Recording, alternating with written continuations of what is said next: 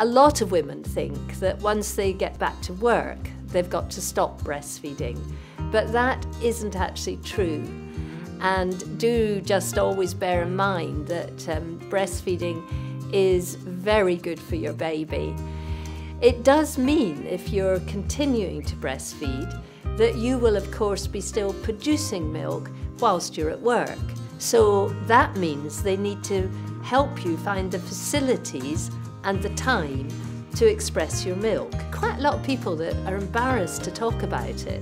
And they think, oh, my employer, particularly might be a bloke. It isn't the case, I think you'll find people are much less sort of anti-breastfeeding than perhaps you imagine they'll be.